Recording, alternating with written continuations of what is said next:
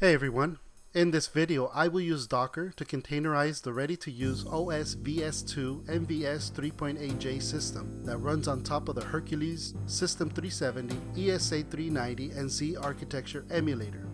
The Hercules emulator was created by Roger Bowler and currently maintained by Jay Maynard. This emulator can be run under various operating systems like Linux, Solaris, FreeBSD, macOS, and various versions of Windows from 98 through 10. Hercules is released under the OSI Certified Open Source Software License, and as such you are free to download and use. However, according to the documentation, this software only emulates the mainframe hardware itself, and you will still need an operating system. Also, they noted that not all features are implemented, and they list what has or hasn't been implemented in the documentation.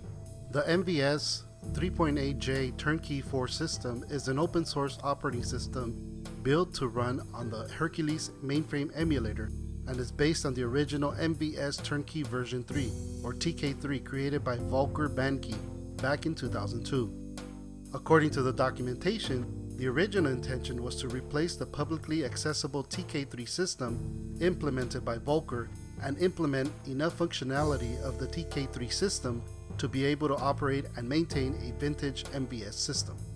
Since I am a novice to MVS 3.8J, I thought this would be a great start in my journey to learn how to use the system along with the mainframe hardware via Hercules and use it as a sandbox platform to learn COBOL. I'd like to be able to share what I learned with others in hopes that I can make it easier for people to get set up and running right away. According to the installation instructions, the TK4 zip archive contains all that we need to get up and running with TK4 and Hercules. What I will do in this video is follow these instructions and instead generate a Docker image from this. Then we will go over how to use this Docker image to run Hercules and TK4 from our local machine. This video is not meant as a tutorial but as a video working session of how I decided to containerize TK4. You are free to follow along, or you can completely skip this video and just go straight to my Docker Hub page to run a pre-built image, or you can go to my GitHub page and clone my repo and modify the Docker file so that it suits your needs. Links are provided below the video. Okay, so let's get started. As you can see, I'm using a Mac and I'm actually running Catalina, which is the latest version as of this video. And I've already installed prerequisite stuff for Docker, which is just mainly installing Docker Desktop for Mac. If you're on Windows, there's a Windows version for it, and if you're on Linux, there's a Linux version for it as well. There's plenty of tutorials on how to get that set up and running. So the assumption is you already have that up and running on your local machine, and I already have mine running on my Mac. And so if we look back at the instructions for the MVS 3.8J TK4 system, all we really need to do is download the TK4 zip file, since it already contains all the things that we need to be able to get up and running. All we're simply doing is, instead of installing it on my local Mac, is we're going to install it, we're going to set it up in a Docker image, and then we'll instantiate a Docker container from it. And that's pretty much it, actually. If we go back to the main MVS 3.8J TK4 system page, you'll see that you have a bunch of zip files. The user's manual is the one that you just saw me browsing right now. And then a bunch of the other files that are, if you want to do optional things with it, and all the updates and all that. So they recommend down here to just download the current system. Okay, so we'll use that one for this working session. Okay, so I'm gonna go to my terminal here. I've got nothing set up yet, I mean other than the prerequisites, but I haven't set up any Docker image or anything like that. So my workspace is Git. I'm gonna create a separate workspace for TK4. So let's go ahead and create a directory for that, and I'll cd into that. Okay, and we'll start off with creating a Docker file. So we're going to say vi I'm using VI. You can use any editor you want. And Docker file. Okay. As far as which flavor or distro of Linux to use, I tried several. I tried Alpine to make it as small as possible prior to this, but I found that Ubuntu was the easiest to work with, and it's not really that much bigger than it's not that big of an image anyway as a base image, so I'm just going to go ahead and use that. So in Docker, to reference a Docker image, base image that somebody else has created, you give it the keyword from. So we'll just type in from, and if we just type in Ubuntu, this will download the latest Ubuntu Docker image as my base image, but I actually want to use the LTS version, which is the one that has the extended support or long-term support. So I'm gonna put in colon 18.04.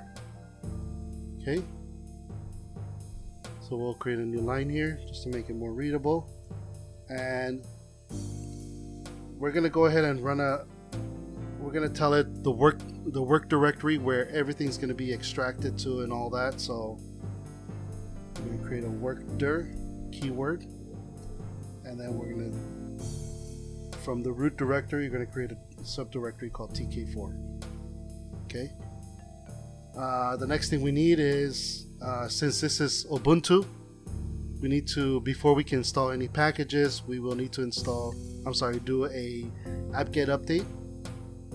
So we're gonna use the keyword run, and we're gonna type in apt-get update. And since we're working with a zip file here, from experience, this Ubuntu Docker base image does not have unzip built into it, so we need to tell it to install that package after it does the apt-get update. We're going to say &&, which means if this command is successful, run the next command. So I'm going to say apt-get install YQ, so you can answer the question when prompted, and I'm going to type in unzip. Okay, so this will install the prerequisite tool unzip for this, so that we can unzip this file that's here. And then now we have to tell Docker to download the zip file. So we do that with the keyword add, and then we're going to grab the URL of the current zip file. I'm using tk4. As of this video, the latest is version 1.00. I'm going to put that in here. Okay, and you have to give it the destination directory, so that's the workspace, the work directory that we indicated over here. So I'm going to say /tk4. So now it's going to download the file to the subdirectory tk4. Now we need to tell it to unzip the file. So we're going to say run. We're going to give it the run key command, and then we're going to say unzip, and we're going to give it the name.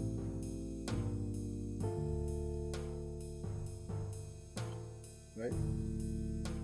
And then that will go ahead and extract the archive in the tk4 directory. But we don't want to keep that archive because we want to keep our image light. So we're gonna tell it to remove the archive after it's extracted it. And I'm gonna daisy chain the run command here, and I do that you can do that in Linux by putting the backslash, and then I can go to the next line and indent it to make it more readable. And I'm gonna type in rm-rf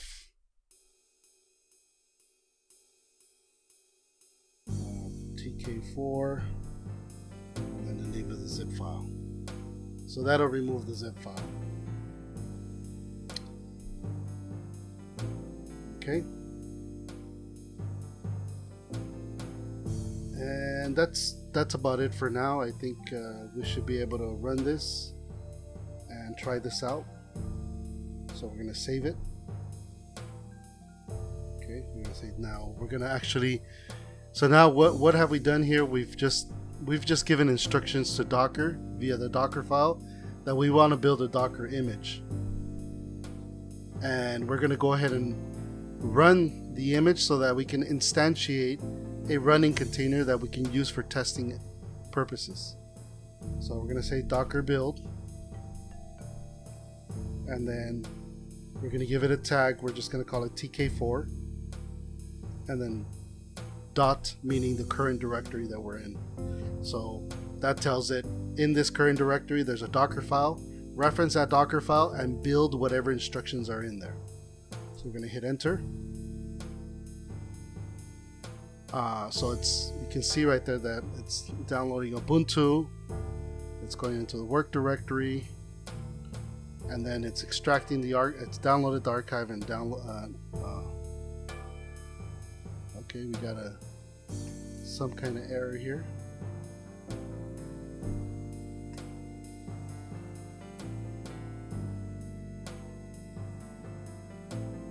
Valid operations install.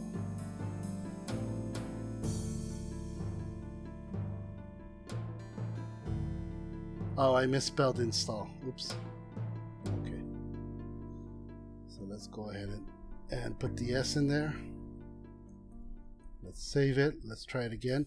So one of the nice things about working in the terminal like this is that you can iterate. If you make a mistake, it right away tells you there was a mistake, and you can go back, you can edit the file and then iterate again. So let's go ahead and do that.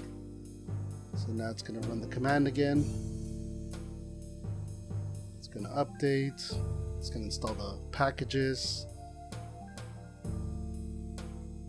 Okay, looks like now we got past the other error.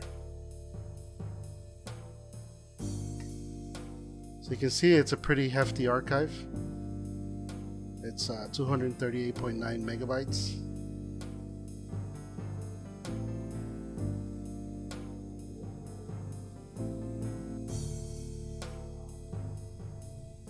Okay, so now it should start extracting. There we go. So it's extracting the TK4 archive, and then it's done. Alright, so now we have a Docker image. How do we know? If we type in Docker images, and we can see that there is a TK4 file there. Image, sorry. You can see Ubuntu is actually pretty lightweight in itself. That's why I didn't go with Alpine anyway. What's taking up most of the space is actually TK4, and actually this is still kind of big for me, but let's go ahead and let's test out what we've actually created here. So I'm just going to say Docker run, and we're going to run it in interactive mode. I don't think it matters the order of that, and then we're going to say just gonna give it the Docker image TK4. Okay, so now what it's done is it's grabbed my locally built Docker image called TK4. It's instantiated into a running container, and now it's, because I told it to run in interactive mode, it's actually brought me to the prompt within the Docker container. So I can do an ls, and it looks like we have everything in there that we need to. So let's go back over here to the manual.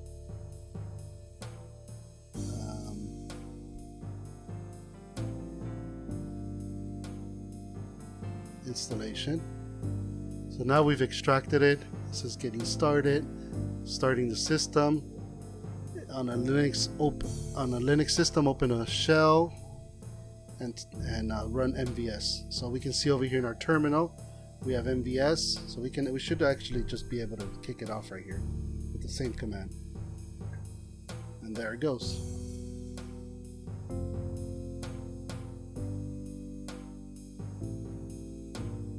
Okay, so this is actually starting up the TK4 operating system running on top of Hercules.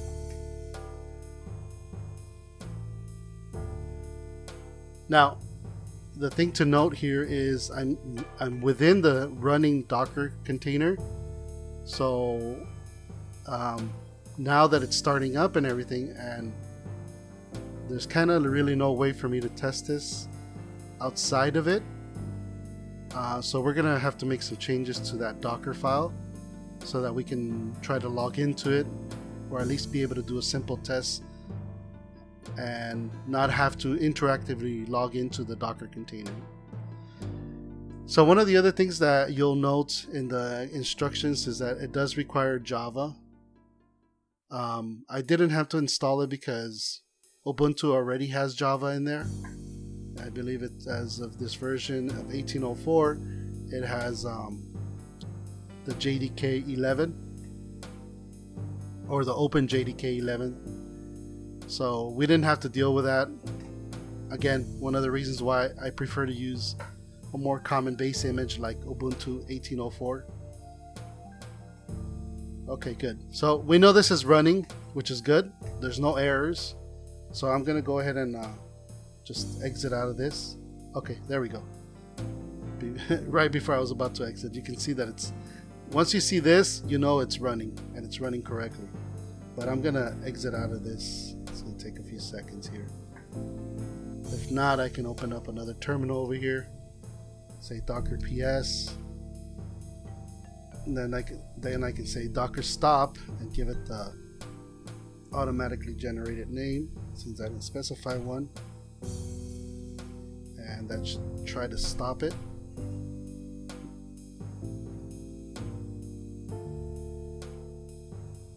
Okay, so we go back over here, you see that we're returned back to our host machine, back to the terminal window, and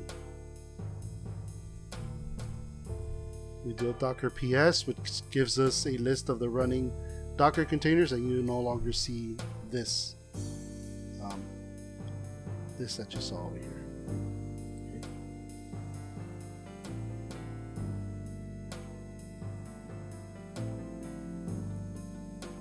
Okay, so let's make some changes to our Docker file. And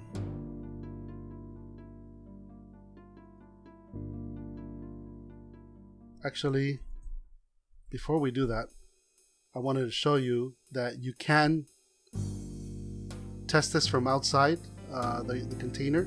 So instead of running it interactively, let's go ahead and let's still run it interactively, but let's run it in, let's open up the port so that we can test our connection to it. So again, we're going to say docker ti tk4, but before tk4, which is a docker tag, image tag, we're going to put in -p, and we're going to port forward the host machine's 3270 port to the internal Docker containers port 3270, which TK4 should be listening on. So let's hit enter, and let's type in MVS again.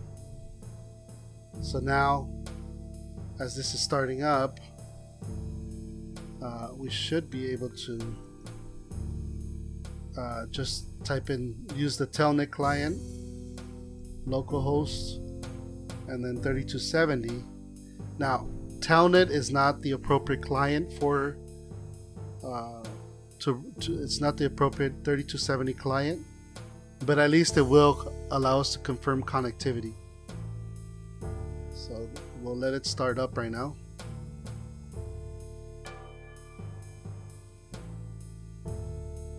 Let's see what happens if I try to run it. Okay, well, it is giving me Hercules. Okay, so it's saying Hercules version 4, built on the 23rd of June. Okay, so it's running. And it rejected me because I don't have the proper terminal. So let me get the IP address of my host machine here. So the Docker container is still running. I'm gonna go and grab my IP address in my network. So it's 102. And so this is one of the drawbacks of using Mac OS for stuff like this.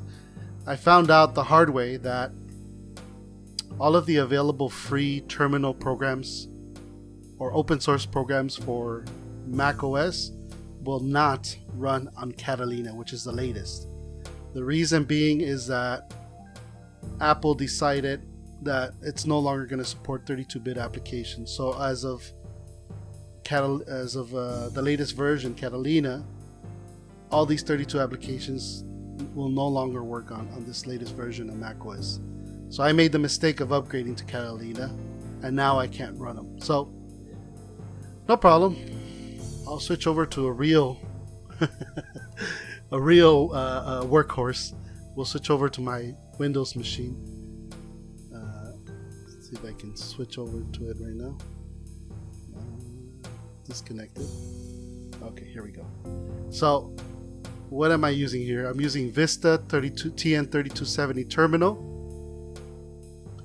It's a free download, but it's actually a paid application, so I believe there's a limit on how long I can use this.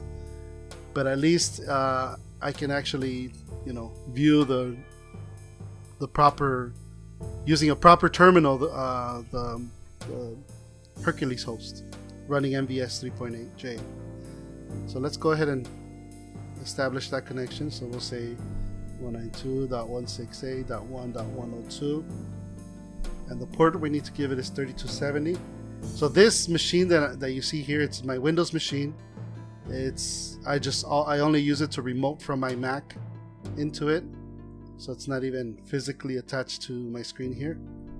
I'm RDPing into it, but I can use this to do things like this where macOS won't support something. I can go in here and use it instead. So let's go ahead and click connect, and as soon as we click connect, we can see that we get the login screen for TK4,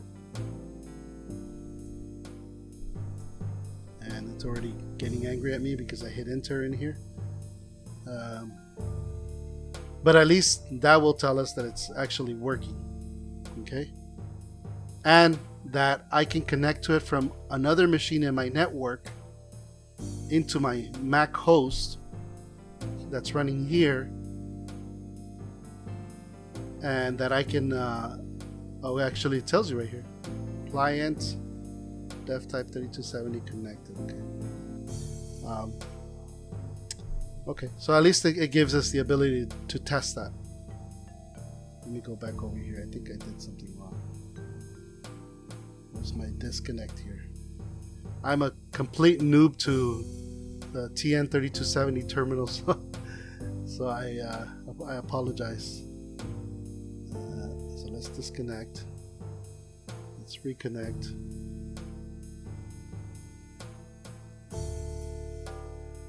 Okay, this time it says logon. Earlier it didn't say logon. And if you look at the documentation, the username is Herc. Oh, now I can't log in. Herc01. And then you can enter the password, which is CULCU later. It's in the documentation. Oops.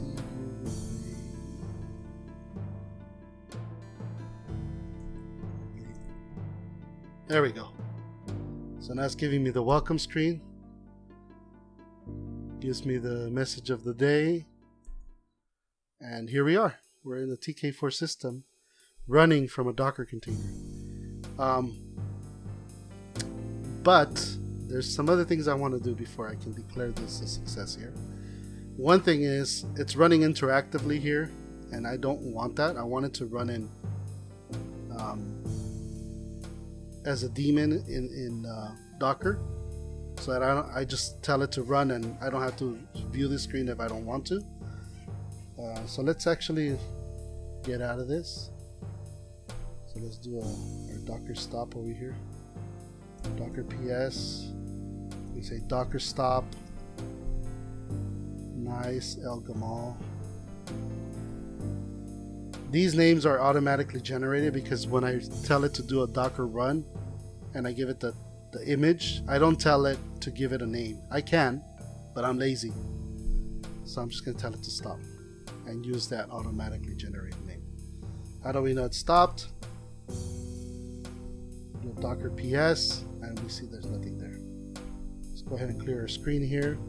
Let's go back to this other one. You can see it now. I'm outside of it. So it's no longer running.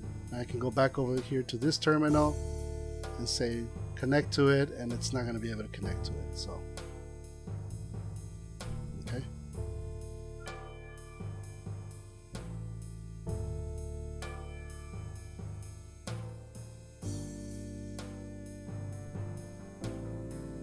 Okay, so I mentioned that I didn't like that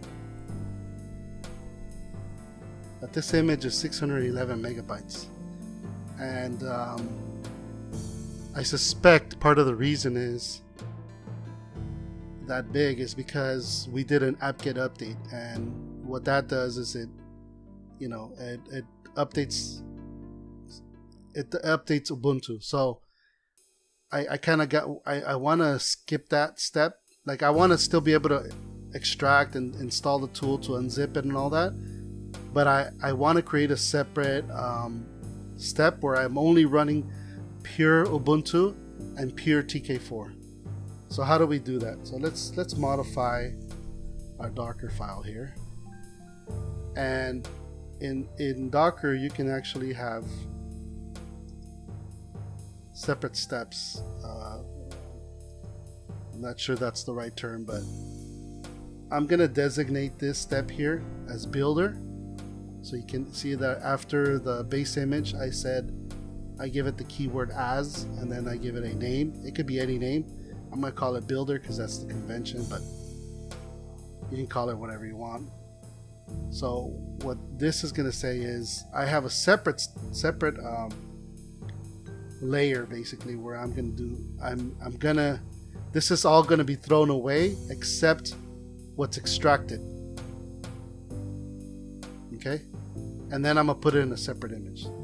So the way we do that is now we're gonna again denote from Ubuntu 1804.04, sorry,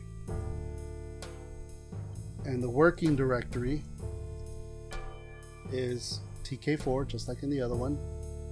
And this time we're gonna use a keyword called copy, and we're gonna say from builder, so from this machine,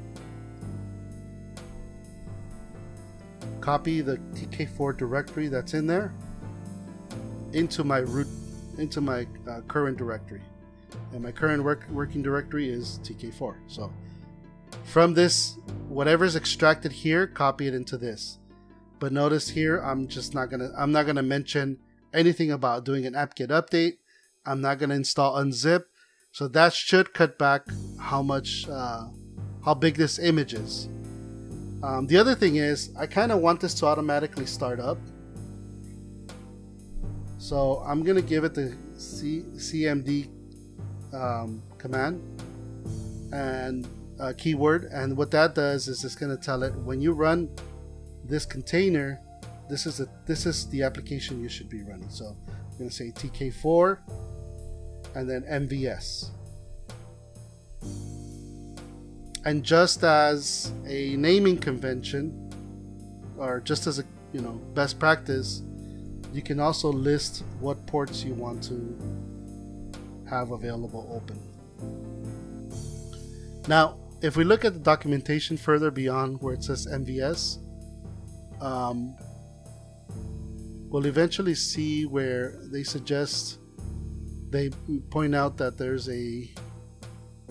another port that we should be referencing. I can't find it here, so let me find it.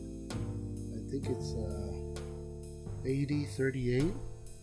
Yeah, here it is. So you can actually, so that output that we were seeing when it was logging in and everything, we can actually access that from a running browser.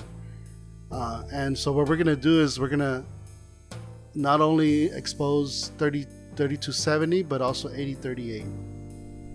Now, just because we're declaring this in the Docker file doesn't mean it's actually going to open these ports or port forward them. We still need to tell that to Docker when we do the Docker run command. We need to specify the ports. This is just, again, just simply stating to anybody reading this that, hey, you should expose these ports.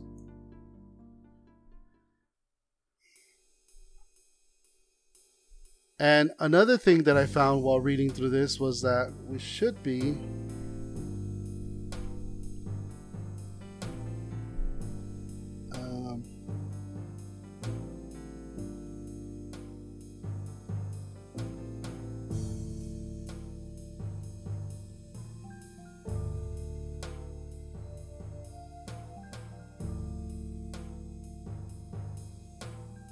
so the default behavior we see when we run MVS is actually the daemon mode. So it's not running in console mode. And although we want this to run within Docker, we want to run the Docker container, instantiated Docker container as a daemon. What I don't want it to run is within the Docker container to run it as daemon mode. The reason is it'll make it easier to attach if you want to troubleshoot something. It'll make it easier for you to do a Docker attach into the running Docker container and be able to, do some troubleshooting. Whereas if you run it in daemon mode, there's no prompt. And I'll show you what I mean by that in a sec. So they're saying you need to run a script that sets the console mode. And all it really does is, or to do this, it's that script, all it does is it creates a console, a mode file in a particular directory, and then it gives it the word console inside that text file. So what we're gonna do is actually we'll do that here instead. So in the step where we're extracting and all that, we're just gonna set up another run command, and we're gonna say echo, and we're gonna give it in all caps console, and we're gonna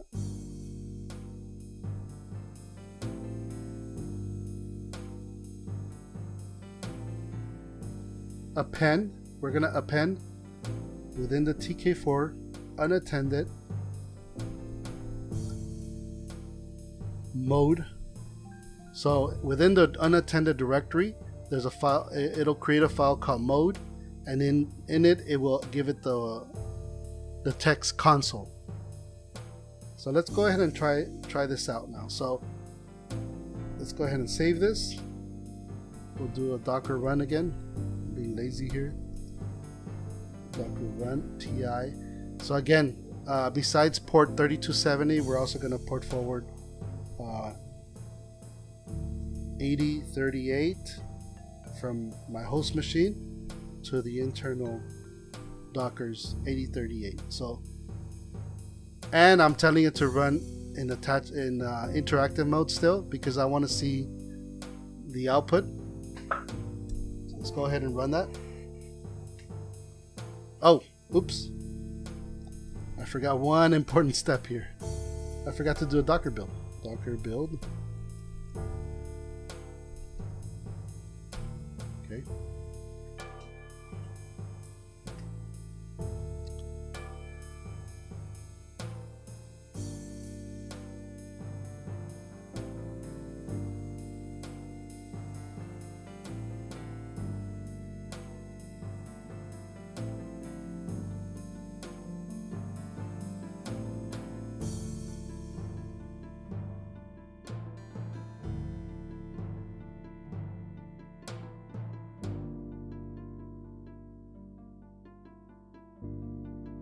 Okay, now it's done building my new Docker image. So let's go press arrow up And again, we're going to say docker run ti port forward 3270 to internal 3270, port forward host 8038 to internal 8038, and we're going to run the docker image that's tagged with tk4. So let's go ahead and run this. And now one of the things you'll see is there's a little prompt, a little Herc prompt, and that's because we're running it in console mode, which is what we want.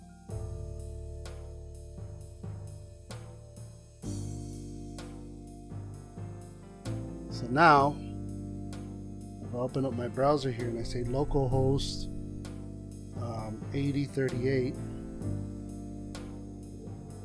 now it gives me, it's essentially the same thing you're seeing here, but it's giving it to me here as well. So if I do a question mark, you'll see that it updates here, but it's also grabbing the output from here. Okay, and it has a bunch of other things I haven't looked at, so I really can't speak for those, but at least this tells me that we're properly port forwarding port 8038 as well as 3270. So let's go back to our Windows machine over here. Open up. That's the IP address on my Mac. The port 3270. We connect to it.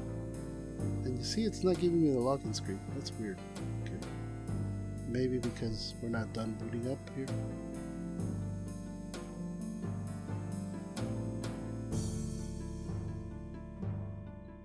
Well, it tells us it's running, and I'm good with that.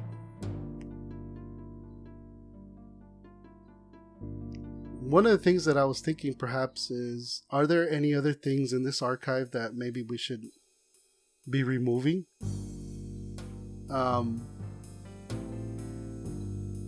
That are unnecessary just to save on some space.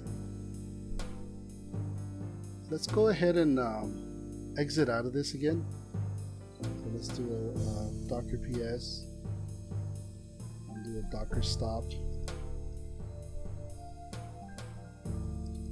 The automatically generated name.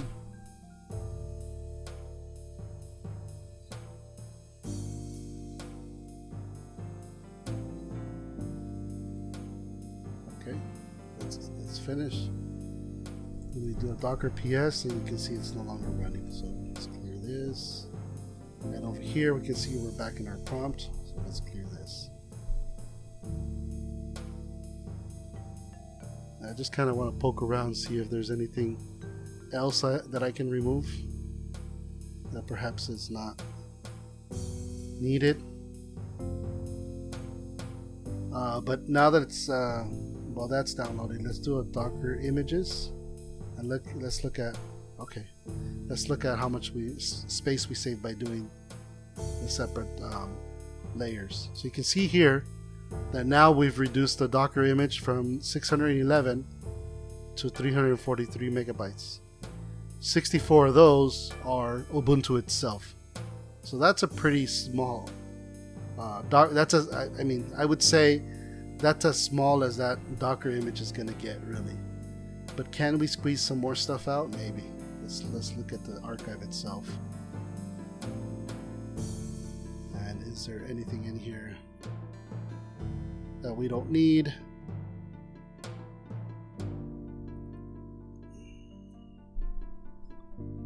So we need configuration, DASD, Hercules itself. Let's look at Hercules because this is where I suspect the binaries are. Okay, so we have Darwin. We're not running this on a Mac, so maybe we can do without that.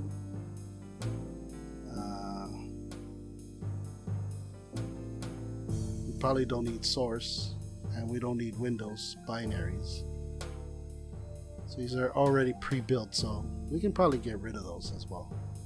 Let's see how much space we can save by getting rid of that stuff.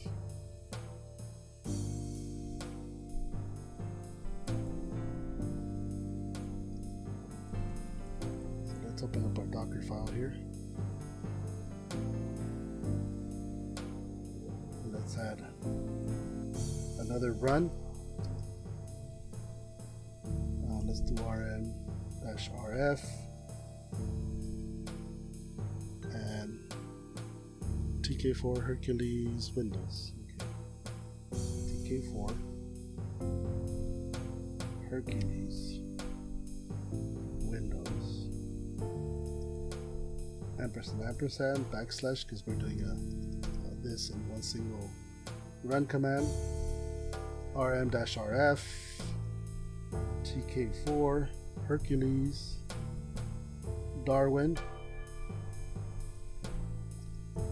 ampersand, oops, too many, backslash, and then rm-rf tk4 Hercules source. Now, I'm not an expert in Hercules, so I don't, and TK4 for that matter.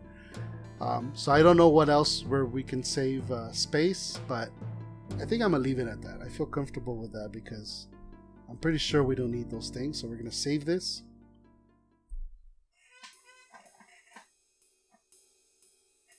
Okay, now we're gonna do another Docker build.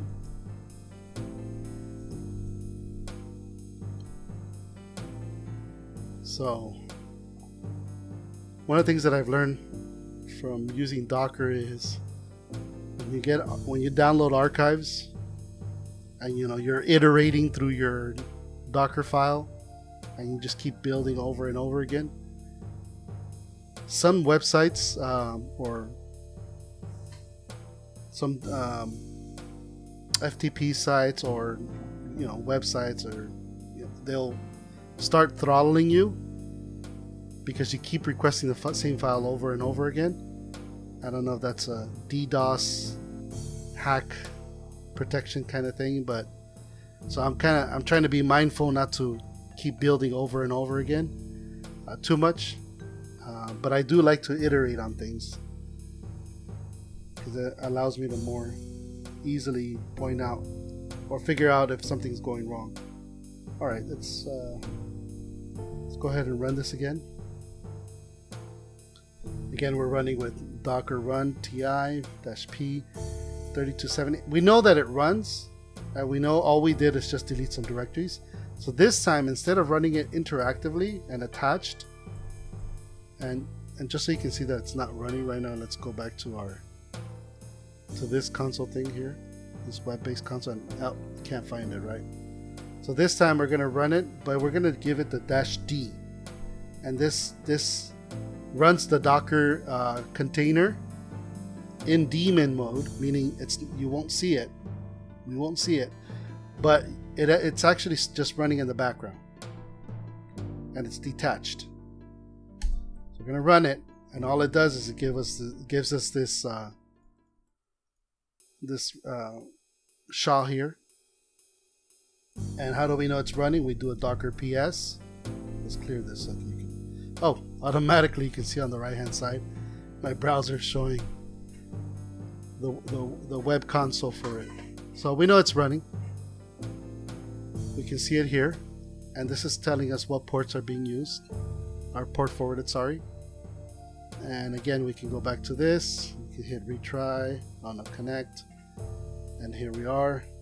So let's type in, let's see if we can get into this. Hercules01, I think is the username. It won't let me in. I think it won't let, oh, here we go. So let's type in Hercules, or Herc01, sorry. Oops, 1.